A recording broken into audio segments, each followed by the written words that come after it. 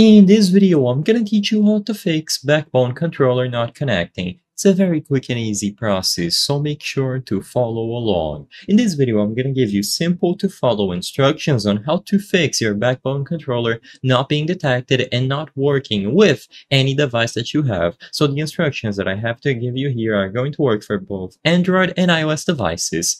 First, make sure that your phone's operating system is running the latest version available. Usually, this isn't a problem with Backbone or the Backbone application itself, but instead your phone. It's always important to keep your phone up to date running the latest firmware available.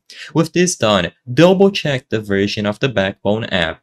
The easiest way to do this is just to open the application itself, and there should be a notification telling you if there is a new update that you have to download, or alternatively just go over to the Google Play Store if you are on Android or the App Store if you are on iOS, look for the Backbone app and make sure that it needs to update itself.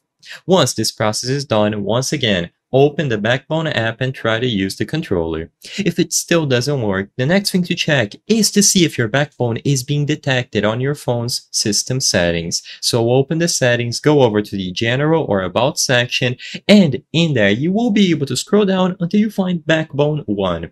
In this menu, you can access a lot of information about the Backbone device or controller that you have connected, but the only thing of importance to us here is to check if this menu is available. If you don't see the Backbone 1 settings when you go over to your device's settings, it could mean that it is not being detected. So the best course of action is to clean your phone's charging port. Make sure that they are clean and free of lint, dirt, or other obstructions. And as long as the connection is established properly, you shouldn't have any issues connecting the Backbone controller. I hope I was able to help you on how to fix Backbone controller not connecting. If this video helped you, please be sure to leave a like and subscribe for more very easy tips. Thank you for watching.